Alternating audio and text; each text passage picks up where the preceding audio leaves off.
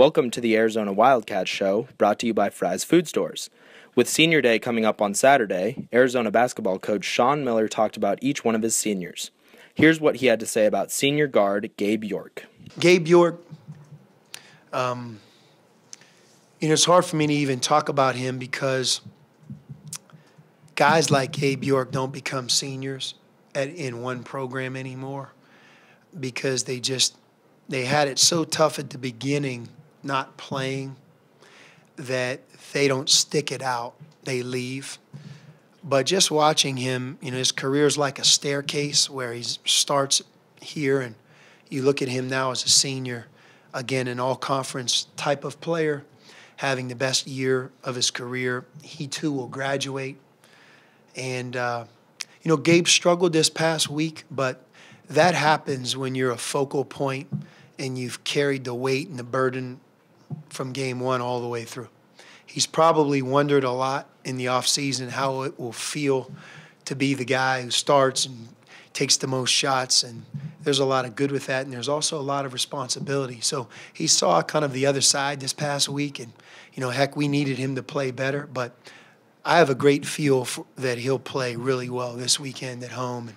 But how he's played this season and who he is as a person, his mom, just an incredible person. What she's done for Gabe and their relationship is really special. So just have a lot of great feelings about him. It'll be hard to see these guys go because in my case, we've really been tied together for more than 5 years. I've only been the coach here for 7. And in large part, as you guys know, it's that class that sometimes, in a way, changed the direction maybe of where we were headed and where we ended up going. Gabe was my roommate freshman year. The first time I ever saw him play, I think, was at Adidas Nations. Maybe, going into my junior year or senior year, we were on the same team, and it was before I had committed anywhere. And I remember Gabe. He's a funny dude. He was trying to get me to come here, obviously, and he was passing me the ball a lot, and him and I won a lot of games, and so him and I have really been close over these 4 years, and to watch him develop as a player and a person, on and off the court has been tremendous. It's been really a pleasure to see, and he's playing his best basketball right now. He's really contributing a lot. He's being a great leader for our team, and it's great to see.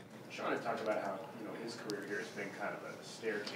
He didn't play a lot early on, but yours have been more level because you've really been at the forefront since the beginning. Did you ever have any conversations with him as a freshman about, stay the course, it's going to be okay? Maybe during that time, was just thinking about whether or not Arizona was going to be the right place for him? I always wanted Gabe to stay here, obviously. He was one of my closest friends from day one. I was obviously had a different path than him here at Arizona, like you said. I've been a starter pretty much since day one, and he had some guys ahead of him his freshman, sophomore, junior year.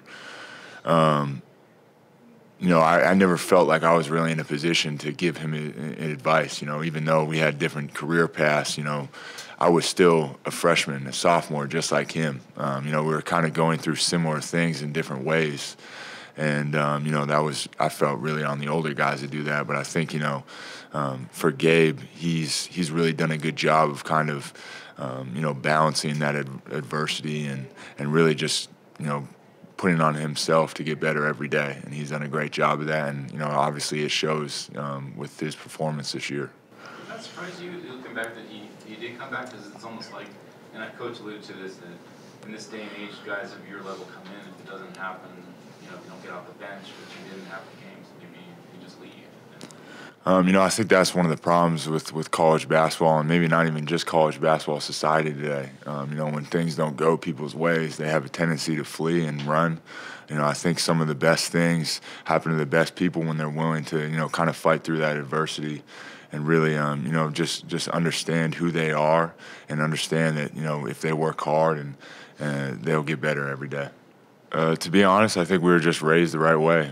We come from great families. Gabe's mom has really taught him how to act as a person on and off the court. And for me and Gabe, it's just been a journey. It's been a process, and we've gone through it together. And It hasn't always been, the easiest, the most direct path, but I think that him and I are both happy where it's led us to now. Yep, both of our parents, they come out for the basketball season. They live in Tucson, and so they watch the games when we're on the road together. And like I said, we've had a great journey here together.